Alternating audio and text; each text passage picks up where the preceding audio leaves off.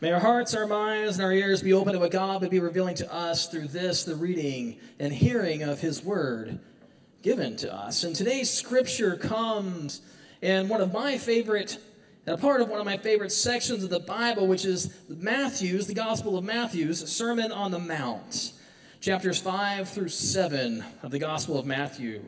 And personally, I believe if you want the abridged version of what it means to be a Christian and a person of faith, then read the Sermon on the Mount, Matthew's version of that. Because I believe that is Jesus' teaching of what it means to be a Christian and how we allow God through the Holy Spirit to transform our lives and what it looks like when He does that. And our reading today is coming from Matthew chapter 6, verses 1 through 15, which is just about in the center of this Sermon on the Mount. And Jesus starts with this teaching. Actually, he's continuing it on, but he says this: "Beware of practicing your piety before others in order to be seen by them. For then you have no reward from your Father in heaven. So whenever you give alms, do not sound a trumpet before you, as the hypocrites do in the synagogues and in the streets, so that they may be praised by others. Because truly I tell you, they have received their reward. But when you give alms, which is charity, do not let your left hand know what your right hand is doing, so that your alms may be done in secret, and your Father who sees in secret will reward you. And whenever you pray, do not be like the hypocrites, for they love to stand and pray in the synagogues and at the street corners, so that they may be seen by others. Truly, I tell you, they have received the reward. But when you pray, go into your room and shut the door and pray to your Father who sees and who is in secret, and your Father who sees in secret will reward you. When you are praying, do not heap up empty phrases as the Gentiles do, for they think that they will be heard because of their many words. Do not be like them, for your Father knows what you need before you ask." And Jesus says, "Pray this way, our Father in heaven." This might sound familiar. "Our Father in heaven, hallowed be your name. Your kingdom come, your will be done on earth as it is in heaven. Give us this day our daily bread, and forgive us our debts, as we also have forgiven our debtors. And do not bring us to the time of trial, but rescue us from the evil one. For if you forgive others their trespasses, your heavenly Father will also forgive you. But if you do not forgive others, neither will your Father forgive your trespasses." Church, this is the word of God proclaimed aloud so the world may hear His good news. Thanks be to God. Amen.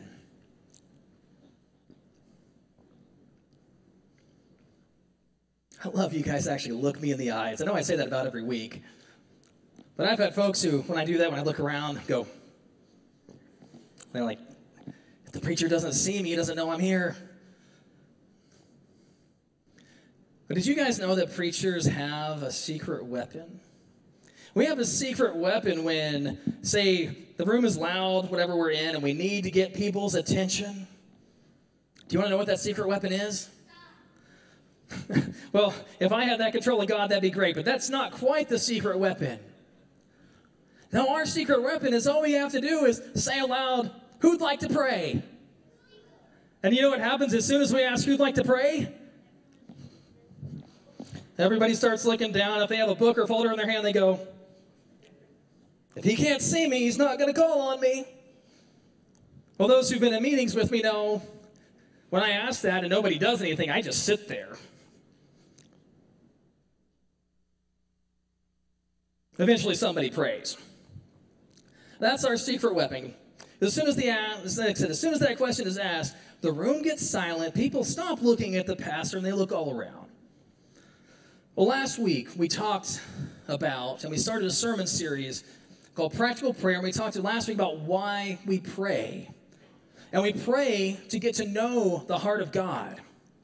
We pray to be able to grow in our relationship with God.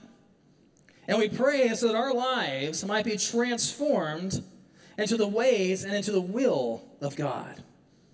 Sometimes people approach prayer like they approach a vending machine.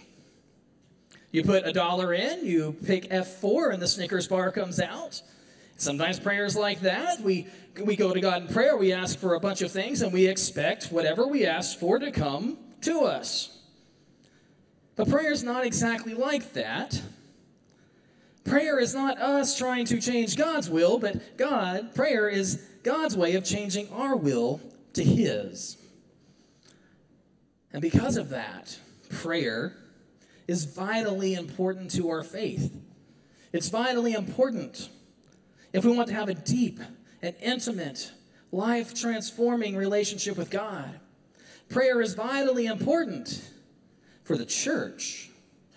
If we desire our church to be one that changes lives for Jesus Christ, that introduces people to Him and help them grow, what I will tell you is we will have no idea what to do, how to do it, where to go, who to see, if we're not praying together. Because prayer instructs us on God's will and changes our will and transforms it to His. And all that's good and well, and that's kind of easy to understand about why we pray. But as I mentioned a little bit ago, with everybody, when you ask them to pray, they start looking around, not wanting the preacher to call on them. It's a whole other ballgame, a whole other story when we start talking about how to pray. How to pray. And maybe there's been times when someone has asked you to pray, whether it's in a committee meeting, a Bible study, or whatever it is, and what starts going through your mind is what this guy is saying on the video that we're about to watch.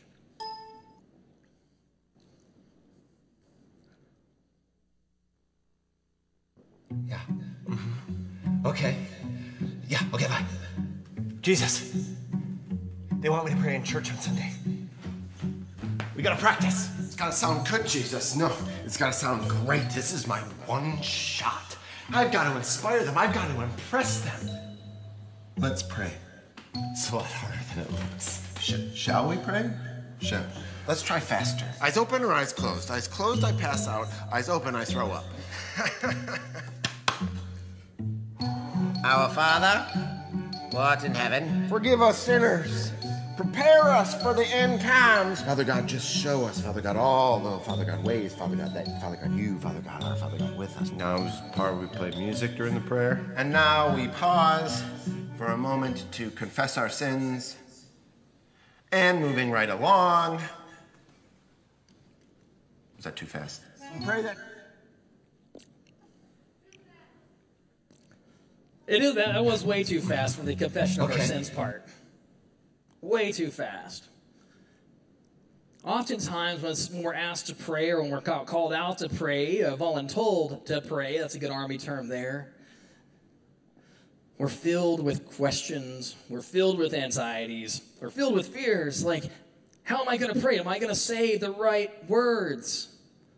Because, I don't know all those big, fancy, $3 biblical and theological words they taught my pastor in seminary. Words like supralapsarianism. Did you guys know that's a word? I didn't either until I went to seminary. There's also supererogation. You ever heard of that? That's not where you just overwater your yard. There's an actual meaning to it. And folks, they get worried because they don't know all these big fancy things. They don't think they've learned enough.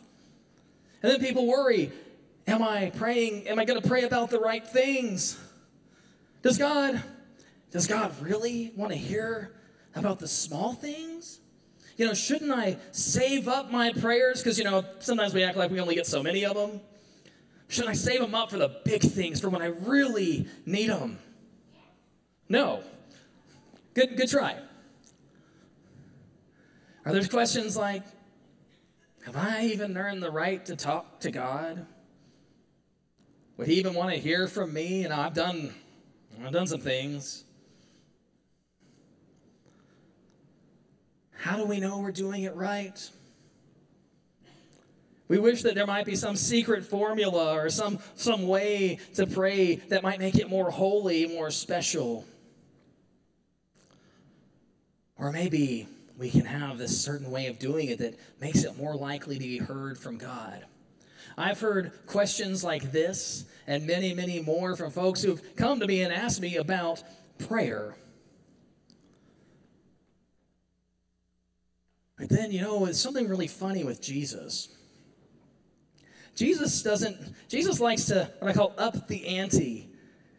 And that's what he's doing all throughout this Sermon on the Mount, all throughout the Beatitudes that come before this, and all of his teachings. Jesus is taking those Old Testament moral laws that were already hard enough to follow, and then making them even tougher.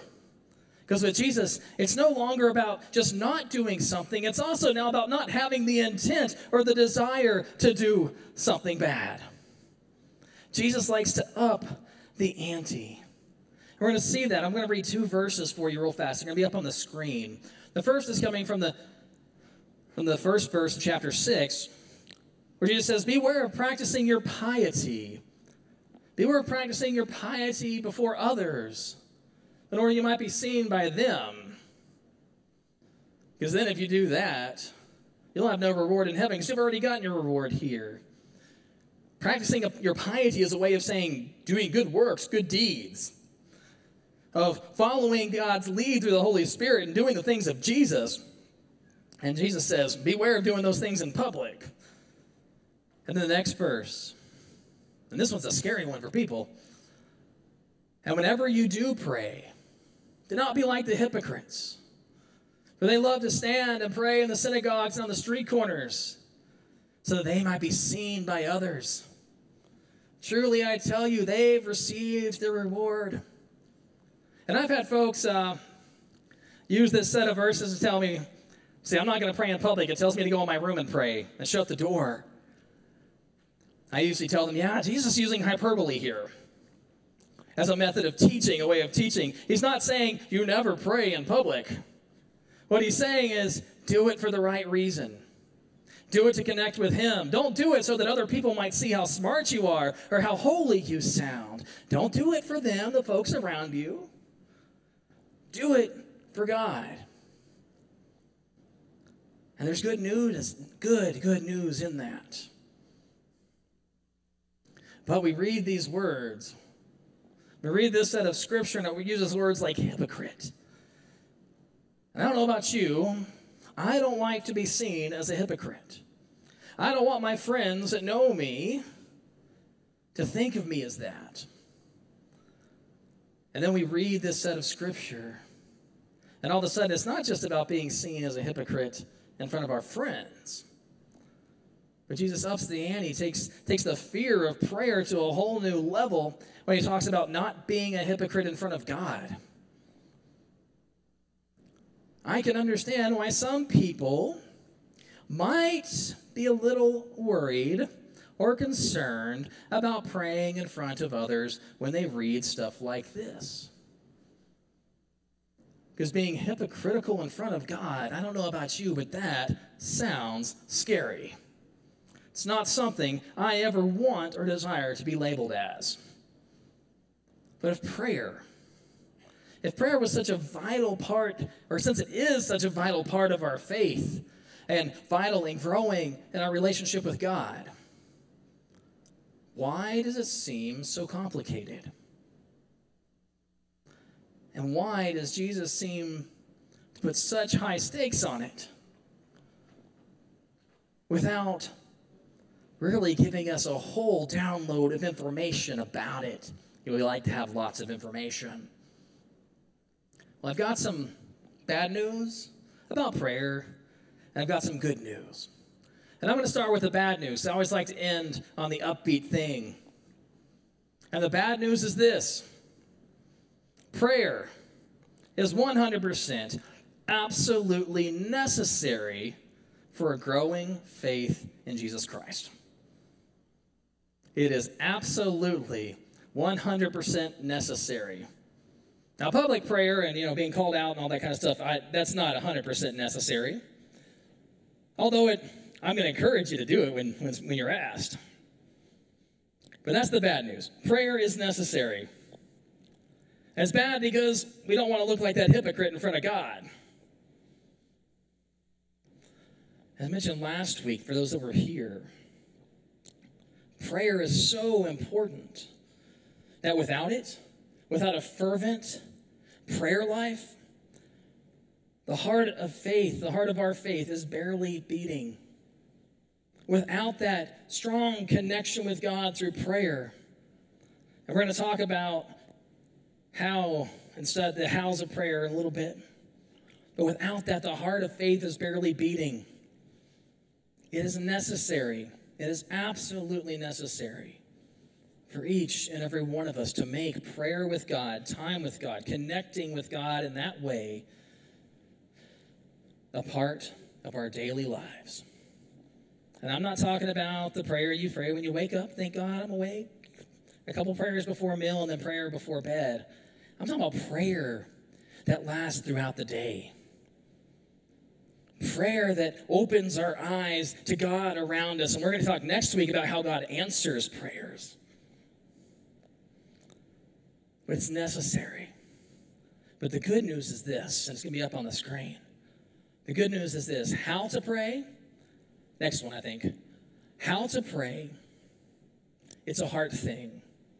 It's not a vocabulary thing. How we pray is setting our heart in the right position, in the right condition to enter into time with God. It's not about saying the right words, having the right formula, doing the right model, or sounding very special.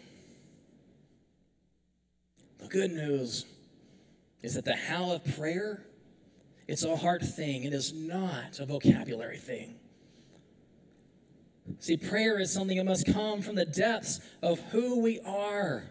It must come from the depths of our hearts. And long and dense words are just not important for prayer. I have worked with folks and worked with other pastors and worked with different people across my time in ministry where I'll be having a conversation and we're talking like this, but as soon as they start praying, they start going to these, thous, thines, and all these other kind of things. And I'll say, if you pray that way and it works for you and that helps deepen your connection with God, by all means, do it. But it's not necessary. The these, thous, and thines are not necessary for prayer. If it helps you, that's great. Keep on. But it's not necessary. Don't feel bad if you're not throwing those big words or the fancy words of the King James Version language in when you pray.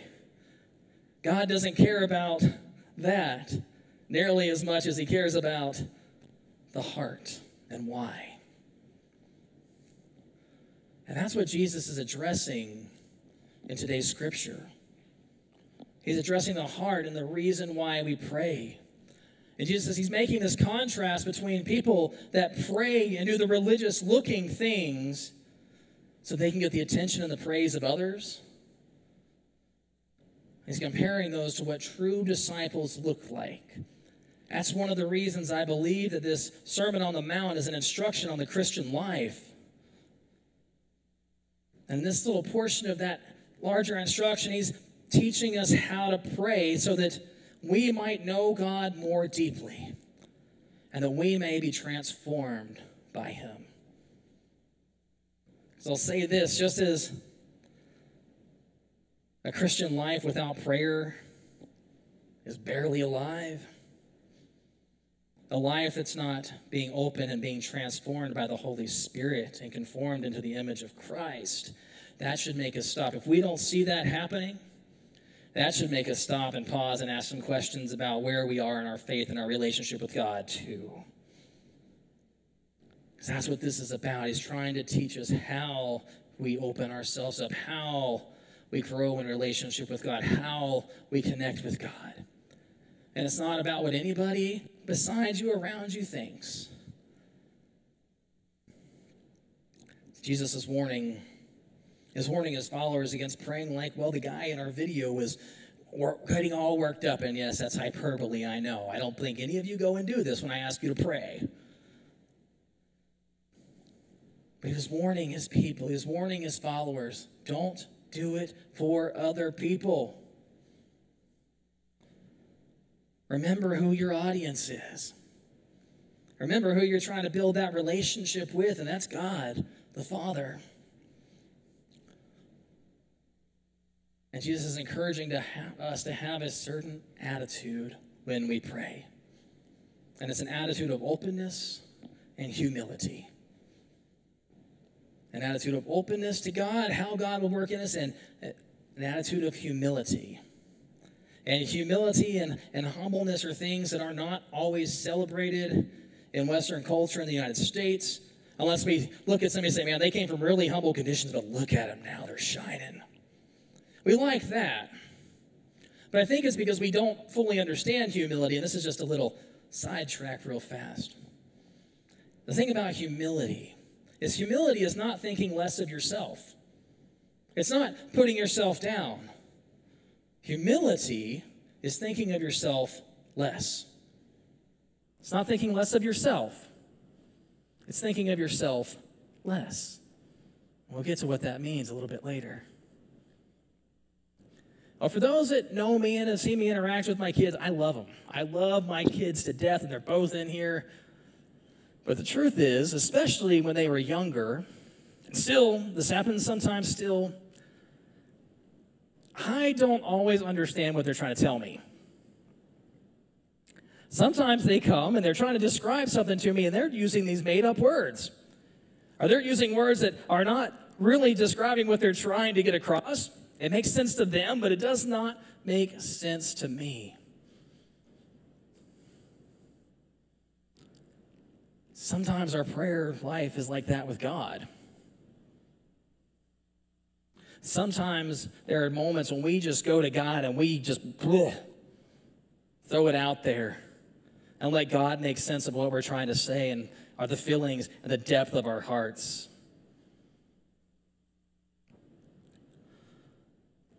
It's just like with my boys, when they're coming up and they are trying to tell me something and I don't understand what they're saying, I don't care that I don't understand. I'm just excited and happy that they want to come and share something with me that they're excited about.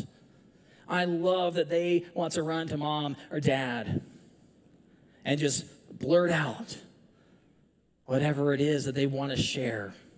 And it's like that with God. It's exactly how it is with God and us. God is like the parent who is just happy to hear their toddler, their elementary kids, age kid, or for those that have kids that are older than me, they're adult kids. God is like a parent who just loves their kids to come and say something to them. To pick up the phone and to call and say, Mom, Dad, I was thinking about you. Mom, Dad, I love you. Maybe even, Mom, Dad, I really, really messed up. And I need your help. Parents don't care that their kids can't get the right words out to express everything. They're just glad when the phone rings or they get the letter, they have the kid drop by. That is what it is like with us and God. God doesn't care that we have the right words, and God doesn't care if we can barely get the words out through the tears. Just think about it. How many of you would require your child to come and talk to you something like this when they wanted to say something? Like, dearest mother and most venerable father, may I beseech thy parental presence on this most pleasant of evenings, so that I may speaketh to thee about the trouble that lingereth in the depths of this heart of mine. I don't know about you, but if my child came up and said something like that to me, first I'd laugh because I think they were joking. Especially after preaching this sermon, if they try to do that, I'm really going to laugh at them. No, we don't expect that. We don't demand it, and God doesn't expect it nor demand it of us. Because you know, that is a simply ridiculous thing, a simply ridiculous way for those of us. Now, if we were in the 16th, 17th century in England and we spoke and we said a prayer like that, that would make sense. But we're not there anymore. Well, we were never there. I hope not, anyway. No, parents, thank God, are just happy when we come and say, we need you. We messed up. Help us to know you more, whatever it may be.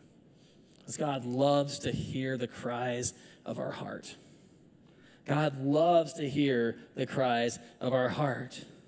Whether we're giving praise for something great that just happened or we're sobbing in heartache. God loves to hear the cries of your heart. And I've heard way too many people say this, that, you know, I don't pray all the time because I only pray for the big things. I mentioned this a little bit ago. I only pray for the big things, the things I really need God's help with. Well, I'm going to say, if you're only praying to God when you really need help, you're not going to find God's help. Not because he's not trying to help you, but because you haven't been doing the work from the beginning to be able to see him and recognize him and hear him. Relationships take work. Any folks who have been married can tell you that. Relationships take work, and they take communication with one another. If you only talk to your spouse when you needed money, what do you think your spouse is going to do when you ask for money? Good job. Good answer. They're going to probably look at you and be like, nice. Here's some more good news about prayer. It's going to be up on the screen. This is coming from the letter to the Romans that Paul wrote. It's coming from Romans 8:26. And for those that just can't seem to find the right words, this is good news for you.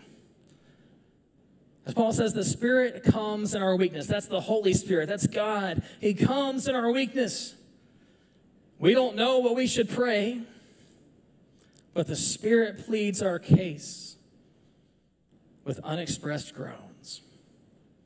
When we don't know what to say, and I've been there. I was there a little over a year ago when I got the phone call that my father passed away. I had no clue what to say. I couldn't get a word out that made sense. I just closed my eyes and I said, God help. And I felt that presence. God will plead on our behalf when we don't know what to say. The Holy Spirit will. Don't wait until you have the right words. Don't wait until that big thing comes that you really need God's help for to start building that relationship, because that's just not how relationships work. And we were not created to only seek God when we need him. We were created to be in community with God from the very beginning. We see that from the beginning of the Bible in Genesis till the end and Revelation and everywhere in between. The Bible, in part, is a book about God constantly trying to reach down to folks like you and me and get us to see him and to recognize him and to hear him and to be in relationship with him.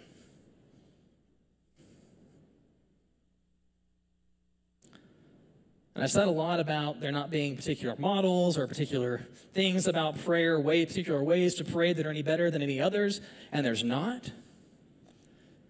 But when I do get questions about, how am I supposed to pray? What's a good way to pray? What's a good way to get started? I usually point people to two ways of praying, two models of praying that I think are good models that are a start in learning how to communicate with God and deepen our prayer lives. And the first one is one that we say every Sunday. And that's the Lord's Prayer. And I passed that out to you guys where I didn't. The ushers did in the back on that little white sheet, and it has the Lord's Prayer. And what I encourage you to do is to take that and put it somewhere. Put it somewhere where you're going to see it. Every day, whether it's taped to your mirror, sitting somewhere in your kitchen, by your coffee maker if you're like me. Put it somewhere where you're going to see it. And when you see it, stop and pray it. Not every prayer has to be what we call extemporaneous, which is just off the cuff. Some forms and models of prayer are good that help us deepen our lives and our spiritual connection with God. And the Lord's Prayer is one of them. Then as you're praying that prayer, what I challenge you to do is think for a line or two that sticks out to you. And stop and listen. Listen to what God might be revealing to you about that line or two. It might be, hallowed be thy name. It might be, thy kingdom come on earth as it is in heaven. It might be the tough one, we forgive our trespasses.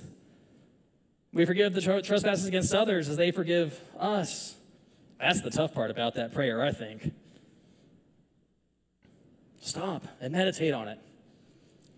Because what I can promise you is, if you stop and if you open yourself up to God, He will speak to you. It might not come through audible words, and it might. It might come through a feeling, it might come through an image, it might come through in however God decides to speak to you. And the other formula that I've shared with you is on the back of that sheet of paper.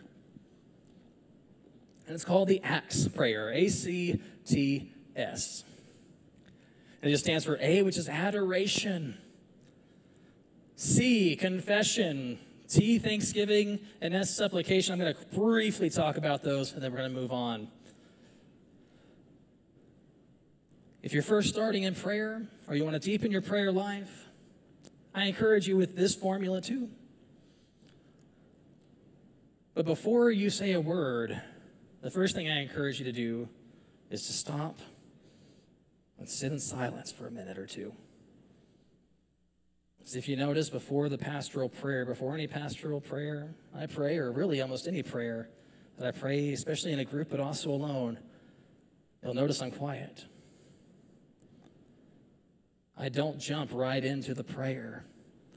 And it's not because I'm collecting my thoughts and trying to figure out what to say. It's because I'm intentionally creating time to listen to God, to hear God. We don't do enough of that in the church. We don't do enough of that in the world. So I encourage you first to stop and to listen for God. Before you utter a word, listen for Him. Then after we stopped and listened, we move to adoration, which is just simply proclaiming how great God is. The Lord's Prayer starts with this: hallowed be your name, holy is your name, great are you. It's adoration because it puts us in the right spot from the beginning to recognize that God is great, we're not always great. And we're praying to somebody who is amazingly way beyond what we will ever be. More loving, more gracious, more kind, more forgiving. It puts us into the right frame of mind. And then next we move to confession. I hate to burst your bubbles. You're all sinners. You all sin each and every day. We all do. I do, you do. And we're called to confess those sins. We're called to seek forgiveness for those sins. And if you don't think you sin each and every day, ask God to show you how you do. And I promise you He will if you're open to it. And being a sinner, it doesn't doom you to the eternal pits of hell, because we have Jesus Christ. And once we've confessed our sins, then we're brought to the right attitude to be able to show God thankfulness. Because then we really understand what we're thankful for. We're thankful for a God who sent His Son, Jesus Christ, to be our forgiveness, to be the means for that, to be that sacrifice in the ways that we can't be. It leads us to thankfulness for how He is active in the world around us. And then, very last, we get to this word supplication. That's just a fancy word for saying, asking for things. Supplicating prayer or supplication type of prayer is just praying for others or praying for yourself. Praying that God would meet the needs of your friend, family, whatever it may be, that God would help you get through whatever it is that you're going through. God would reveal whatever it is that you're praying for. But when you do this supplicating prayer, let me encourage you to do it in humility. And pray for others before you pray for yourself. Pray for others before you pray for yourself. Now, I know there's going to be times when you are so overwhelmed by grief, pain, whatever it may be, that you can only pray for yourself, and that's okay. But in those moments that are not like that, which are the vast majority of our life, when you pray and you're asking for something, pray for others before you pray for yourself. Think of yourself less. Don't think less of yourself. Think of yourself less. Because the truth is, prayer can be a few words, or it can be a full-on conversation, or it can just be complete silence. It can simply be, thank you, God. It can be pouring out the depths of your heart. And whether our words are few or whether they're many or whether they're none at all, what I know this is that God loves hearing from us. God loves hearing from us throughout the day by day, minute by minute. God loves it when we are open to Him and desire to grow that relationship with Him. God longs to be a part of our day. And I'm not talking about a little part here where we set aside, I'm going to pray for 5 minutes here because that's where it fits in my calendar and in my schedule. Now, God longs to be, I'm going to say, the part of our day. And there's nothing too small to pray about, and there's nothing too large for God. Yes, our big prayers, our big asks of God, they're great. And our God is huge. He's holy. He is awesome. But that holy, awesome, huge, completely, utterly beyond what we can imagine, God longs, desires, and cares to know about you. Little, minuscule, fairly non-important in the grand scheme of things, you. I don't know about you, but I'm excited to hear that God cares enough about me to want to hear my voice, to want my heart to be poured out to Him, and to want to connect with me. So, church, how do we pray? We open ourselves to God. We make Him the part of our day.